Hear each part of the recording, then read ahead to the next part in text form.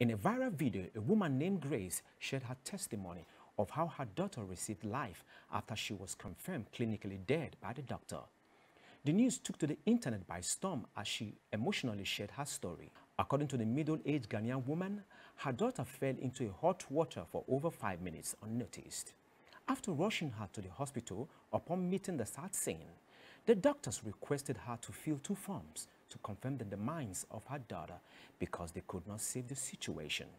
According to Madam Grace, she was saddened by the incident but kept on to her faith that her daughter would receive life.